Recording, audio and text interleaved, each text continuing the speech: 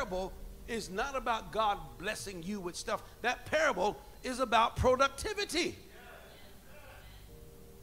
Is that when your head is not right and you bury your talent, then you're not fecundant. You're not able to produce. And he comes back and says, what have you done with what I've given you? Well, here it is. All you got is what I gave you. You didn't increase. You didn't procure. There's no fecundity. And he said, take it away from him and throw him where there's weeping and gnashing of teeth. But then the good news today is that there is good soil. Praise the Lord. And this is what he's talking about, fecundity.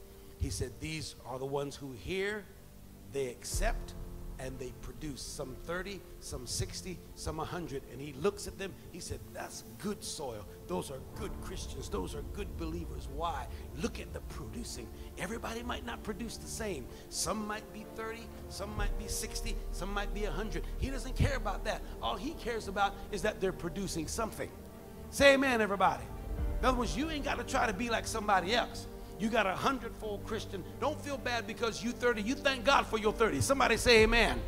Come on, if somebody else is 60, don't look down upon somebody who's 30 because they ain't like you. You thank God that at least they're producing something. Fecundity means I am increasing. I am producing for the name of the Lord Jesus Christ. This is very, very powerful. He said, in all other teachings in the kingdom are based upon the fact that you are saved so that you can be a productive member of the body of Christ. And you can produce in your own personal life that the world can see Jesus